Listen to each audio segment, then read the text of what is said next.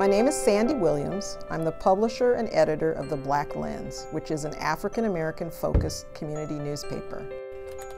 As a black woman, I'm a bit torn about the women's suffrage celebration that is happening in 2020. The women's suffrage movement, for the most part, did not include black women.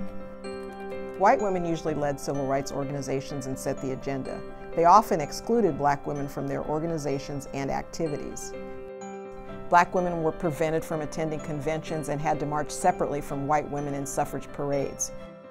So while the 19th Amendment was passed in 1920, it really wasn't until the Voting Rights Act passed in 1965 that black women truly got our suffrage.